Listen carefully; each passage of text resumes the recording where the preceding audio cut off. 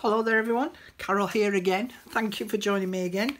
I was looking through my computer at all the digital kits that I own, and I decided that it was time to use some of them rather than leaving them there. I'm going to show you how I made this project after I've shown you the flip through of this. So basically we open it up, and it's not a journal that you can add loads of embellishments or anything to.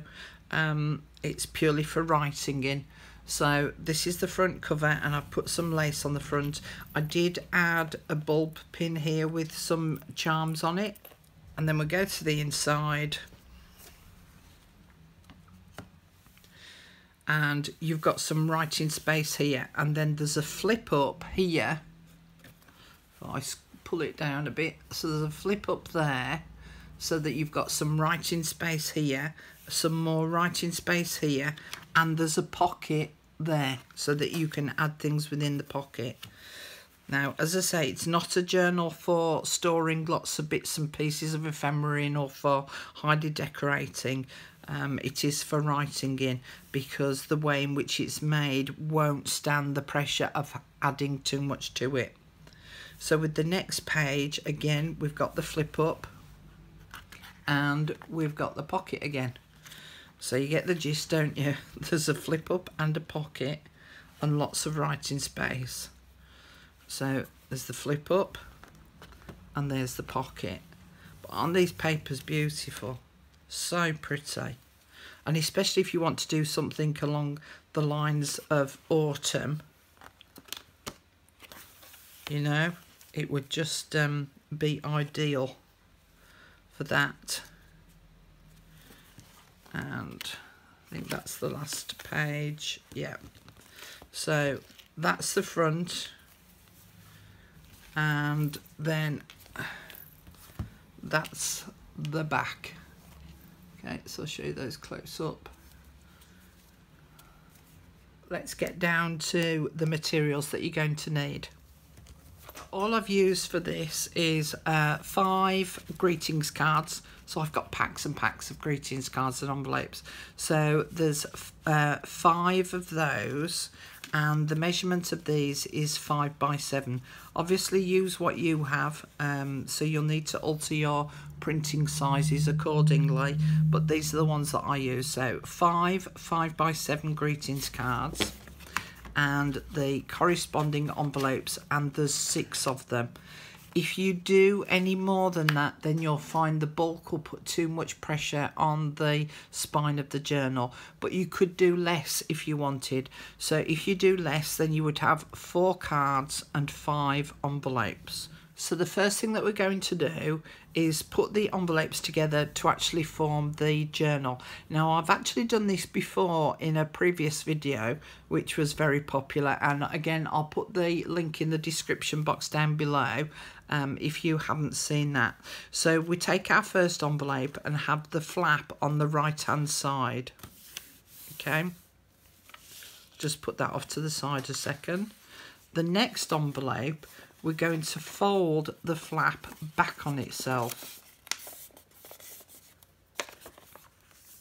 And what's going to happen is we're going to put glue along the edge of the flap, not across the bottom, not over the whole of the envelope, just around the corner, sort of where the sticky is, you know, the sticky that you lick.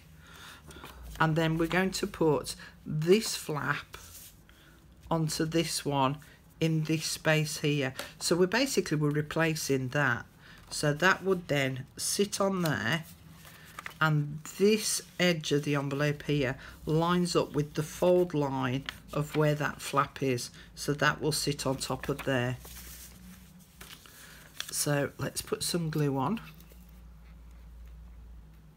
And you only want a thin line of glue. You don't want masses. And as I say, we're doing it as close to the edge as we possibly can. And then that will sit on top of there. And you need to make sure then that it all lines up around the 3 sides. Just flip that back so that I can put some pressure on there. Make sure we're realigned Okay, put that off to the side, get the next envelope ready. So again, we're going to pull that flap back on itself, and then we're going to put some glue along the outer edge of where that stick is, and then we're going to sit that on top and make sure that everything's lined up. That's all my envelopes now in place. Now I just need to deal with this last flat bit. Now if we have a look at the side of the envelopes here, where they all meet, it forms almost like a little bit of a spine, and in fact those have concertinaed out a little bit, but by the time they're finished they'll be actually squidged together quite closely. So what I'm going to do is along this edge down here, I'm going to put some glue so it attaches to that spine area where all the envelopes meet, and then I'm also going to put some glue around the edge of the flap, and then I can push that edge up against the spine area of the envelopes and then flip that up and over, and then I can push a little bit of a crease on that top edge there and then push the flap into position. So I've now got a teeny tiny spine area. It's only about, what, 1/8 of an inch wide, and this is why you don't want too many envelopes for your project, because it just puts too much pressure on this last flap that we've just applied. The next thing that I'm going to do is flip it over, and then I'm going to actually cut the strip off the edge of the envelope here, and I'm going to do that to each of them.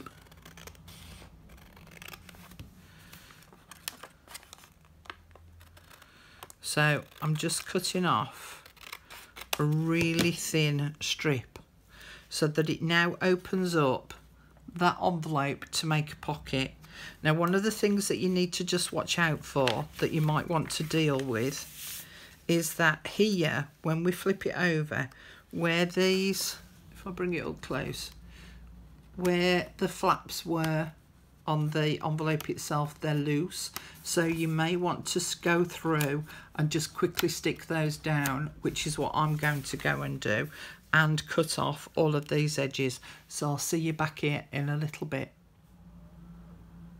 Just want to talk to you about the printing of the digital kit before we move on to the next step. Now this is one of the pages from out of the kit, and I've just printed it off as you normally would.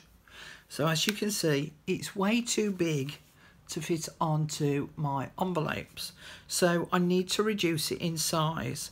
And so what I've done, and this will depend on your own printer settings, so you know, you'll need to know your printer settings and how to go about doing it. I can't advise you on that. So I've printed 2 on a page, all right, so it's taken up half the amount of space, and that is now near enough, with a little bit of trimming, the right size to go onto my envelopes. One of the other things that you just need to be careful of is this is printed as landscape, so it's long ways on, and when you look at the image on your computer you will see that it looks long ways on. If you print it in portrait, which is this way on, it ends up being a lot smaller. So it looks like that. So if ever you print off a digital kit and you think, oh God, that's a lot smaller than I was expecting, as has been commented on my Facebook group recently, it's probably because you've got your printer settings in portrait rather than landscape. So just look out for that when you actually go to print off a digital kit as to which way round it needs to be. So once you've worked out portrait, landscape and all the rest of it, and being able to print 2 to a page for this particular project, it's then about how many you're going to need.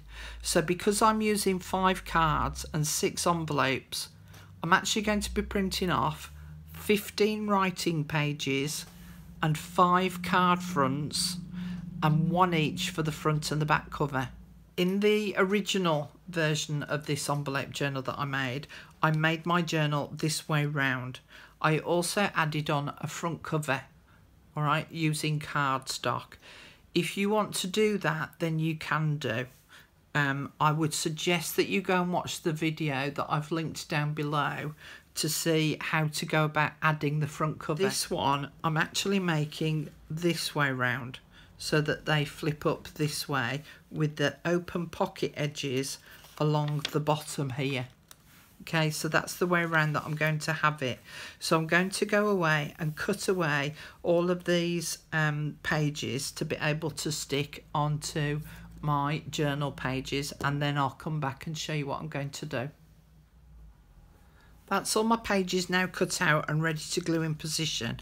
Now, just a couple of things is that I printed these onto a white paper, and I don't use ordinary photocopy paper. I have a really nice paper, and again in the description box down below there is an Amazon affiliate link where I show the paper that I use for this type of thing. Now, because I printed it onto white, parts of the edges along here, look, are white as well. And also the edge of my paper is white. Now normally I would go and ink all of these up, but I want to make something that's really quick, and because I'm gluing them onto white envelopes, I don't actually need to ink up the edges. The other thing you need to check as well, because of your own printer settings, you'll need to make sure that these are printed to the correct size to fit onto your envelopes. So you may need to trim things down either width-wise a little bit or height-wise a little bit. But also with this one, because it's got a centre point, you need to make sure that if you're trimming it off from the width, that you're trimming a little bit off the left-hand side and a little bit off the right-hand side to keep it equal, so that this becomes central. So cut out one of the pages, see what size it needs to be and trim it down accordingly. Make a note of the size and then cut the rest of your pages to the correct size. The other thing that I wanted to just quickly tell you is 2 of the main glues that I use is the Collal glue and the Tombow Mono Liquid Multi Glue. Now in this instance I'm going to be using the Collal glue because it's so liquid. It will smudge out onto the page once you press it into position. This is a much firmer glue, and so it could have a tendency to leave ridges. You could also spread the glue out with the spreader so that it's nice and flat, so that you don't end up with any of those ridges at all. So I don't want to cover the front one. I want to cover these 2 here. So I'm just going to put glue around the 4 sides. Obviously you can use whatever glue you've got. You know, don't feel that you've got to use these glues. I'm just showing you the ones that I'm using. And again, if you wanted to, you could just use your finger to spread out the glue a little bit.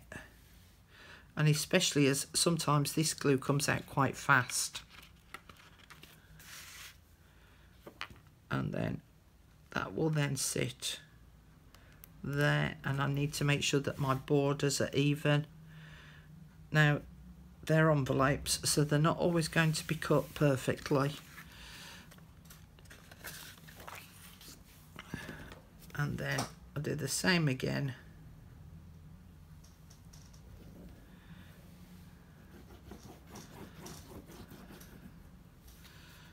And again, I'm just going to spread that glue out with my finger a little, just to try and get rid of those ridges where the lines of the glue are.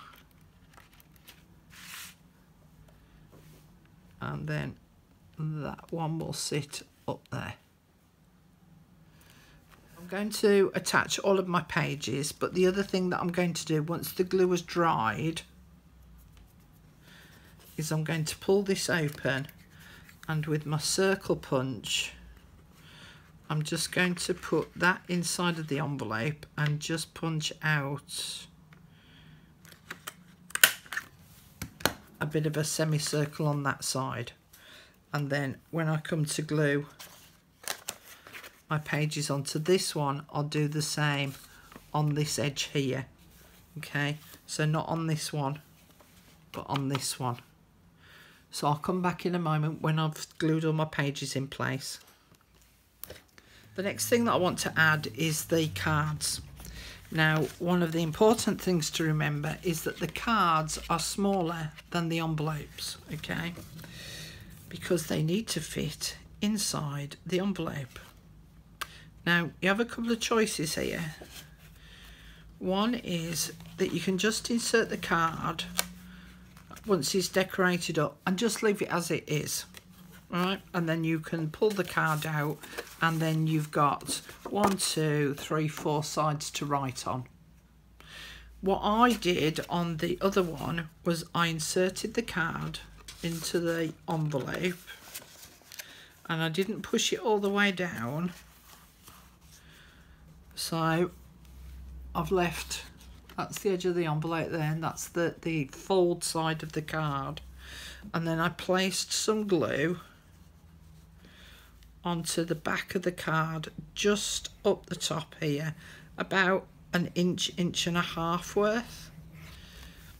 And then opened up the envelope and pushed the card inside, so that the card is now stuck to the envelope, so that now forms a flip. Now, the reason why I did it was to prevent the card from falling out. So if I show you one that isn't glued in place, if I happen to tip this the wrong way up, this could actually slip out of this pocket, because that's the way around that my journal's going to be. And because it's now glued in place instead, it doesn't have a chance of falling out, and it acts as a flip on the page, and it also means that you've got some extra support on the pages that you're going to write on. So it adds that little bit more interest. Now, some of you might also ask, why didn't I just cut off this excess card and just have this little tab piece here and glue that piece onto the back of the envelope? Well, if I did that, I would have formed a ridge here where the card would have been cut. So to prevent that, I've just inserted the whole card. So I would then add all of those cards inside of the envelopes. Okay. Next bit. So my journal's going this way round, that card's going to flip up. So I need to put an image on the front here and some more writing paper on the back side of the card. So the back side I've already pre-cut, so that's going to glue on there. Now, because the card is smaller than the envelope, I'm going to have to trim this down a little bit for it to fit on. So I'm going to have to trim a little bit off each edge, and I'm not just trimming it off one edge, because otherwise I'll have a lovely border on this end and nothing on that end. So I want it to be equal. So I'm going to trim a little bit off each end, and I'm also going to trim some off the top edge as well. The same will go for the image that's going to go on the front of the card. I've just cut it out as it was printed, and again I need to cut it down to size, so I'm going to have to trim a little tiny bit off the edge and a little bit off the top and bottom. I've cut out the image to size to actually glue onto the front of the card flap, and then the piece that I'm going to add on the inside of the cover is also cut to size, but I'm going to add it as a cheeky pocket, a cheeky secret pocket. Now, if you're right-handed, I want to be able to access something on the right, so it means that I'm going to glue around 1, 2, 3 sides to make it a pocket. If you're left-handed, then you'll need to glue around those 3 sides there, and I'm using the Tombow glue because it's a slightly stronger glue than the Collal, and so it means that as I'm inserting something into that pocket, it should be strong enough to hold it, so long as you don't really, you know, force it. So that will then sit on the inside there. And make sure that you don't go right up to the crease of the card. Leave it a little bit of space to breathe. And then I can add a cheeky little secret message inside that pocket there. I don't know why it's cheeky, but there you go. Okay, so I've done that now with all of my pieces. So they're all now done.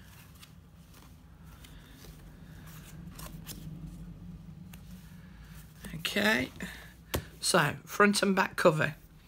So the front piece I can just glue in place. I've cut it out, made sure that it fits, remembering that my envelope's bigger, so I need to make sure that that's going to fit on the front. So I can just glue that one in position.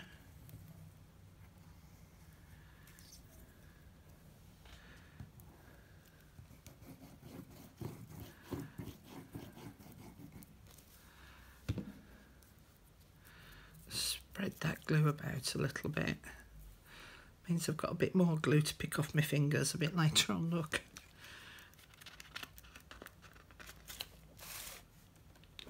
And then that will sit on there.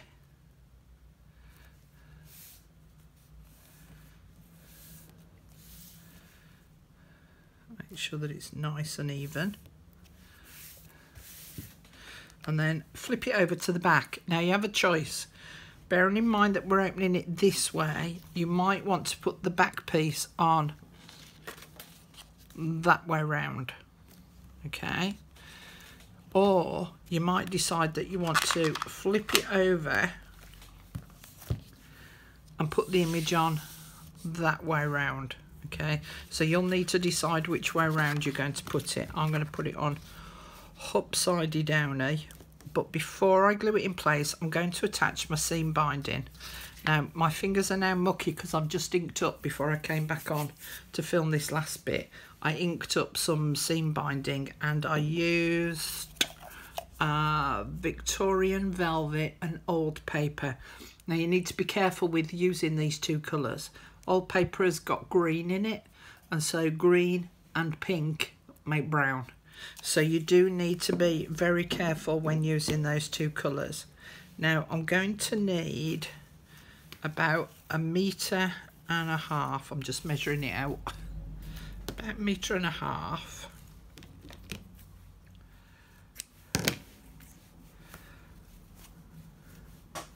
And then I'm going to cut that length into 2. And I'd rather have a little bit too much than not enough. So cut that into 2, and then find the centre, which is about there. So that will go on there. If I just bring it round to the front, I want it to tie up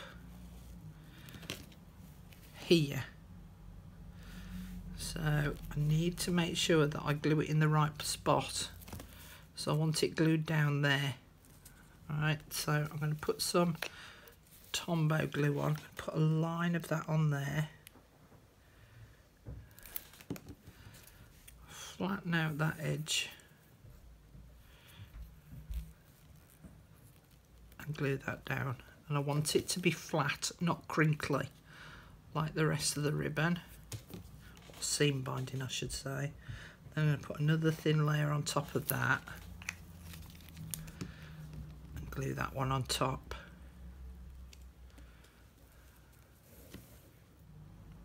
I've then got my wide micropore and I'm going to sit that on top as well, and it just helps to flatten out the edges a bit. It smooths them out and it's an extra bit of security as well.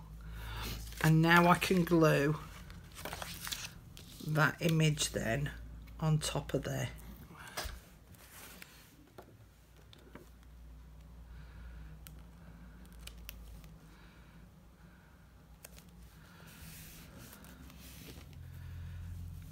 and my bow closure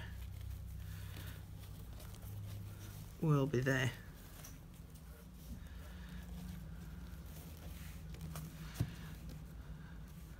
And that all holds it together. Now the last thing that I want to do is I want to attach some lace.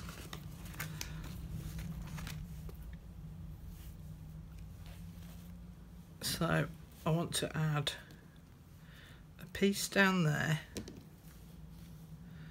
and it's just going to overhang the edge just a touch, and I'm going to use my Fabri-Tac glue for this. I like using different types of glues for different types of reasons. So I use my Fabri-Tac for adding lace and fabric because it gives it a much better grip.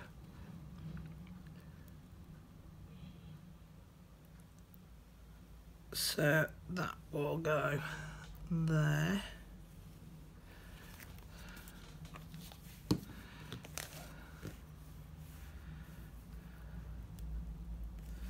And as I say, I'm just going to let it overhang the edge just a little bit. Now to finish off the back, can you see how that piece of lace is showing on the back edge there? So I'm going to do the same at the bottom here, so that it overhangs the edge again. This is just purely personal preference.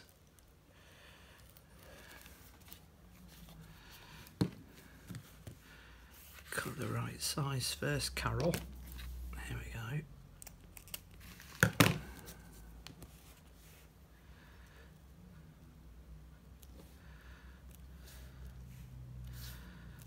And again, it's just overhanging the edge a little, so that when I flip it around to the front, and you see how I've got the lace showing at the top, so it almost frames it a little bit. To add that extra little bit of something, I'm going to add a bulb pen just on the seam binding here, and I'm going to put a couple of beads on. Where's my all? There it is. And a charm, and another charm, and another bead. And I'm just going to pin it through the seam binding.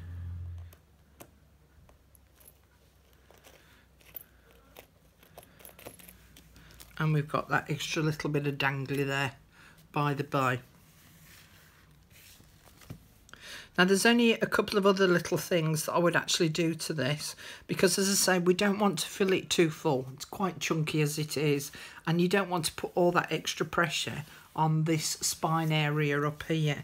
But what I would probably do, looking at this now, is I would probably print this off and cut that image out there and just raise her up a little, and maybe do the same with the butterfly and attach those on the top.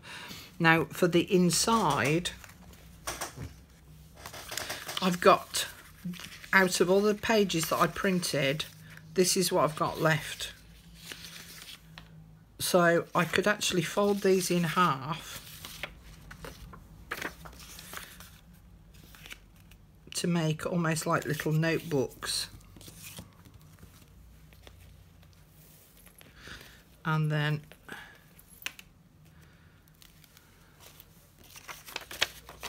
I could either insert that into my cheeky pocket in there, or I can add it into the envelope pocket.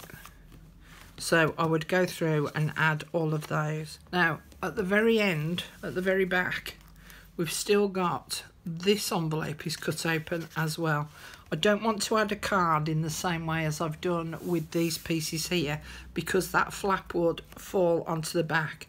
I could add the card so that the flap falls on the inside, or I could just add some journaling cards in there, but I'm just going to leave it as is for now, and then whoever owns this can do with that pocket as they wish. So there we go, really pretty journals, using up 2 digital kits that have been sat on my computer for ages. Put them that way on so you can see them. There you go. So yeah, there were ephemera vintage garden kits that I used. And some cards and envelopes. How easy is that? Hope you'll have a go at making one. Please don't forget to subscribe. Click on that notification bell. And you might even want to share this video with any groups that you belong to. Thanks for joining me again. Hope to see you all again really soon. Bye for now.